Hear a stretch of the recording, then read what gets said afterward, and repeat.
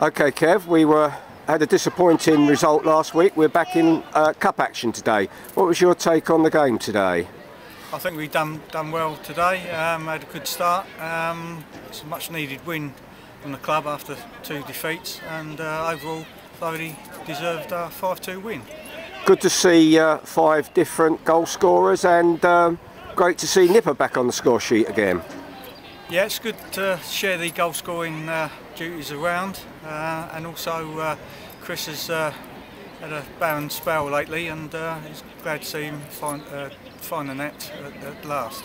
Any thoughts on performances today? Anyone in particular caught your eye? I think everyone played well today, all part of a team game.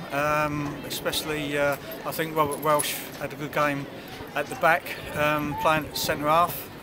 Normally plays left back, but he's fitting in well at centre half. I thought he had an extremely good defensive game today. Back in league action next week?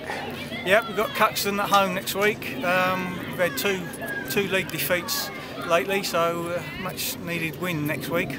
Okay, that's great. We'll catch up with you again after the game next week, Kev. Okay, sure, thanks.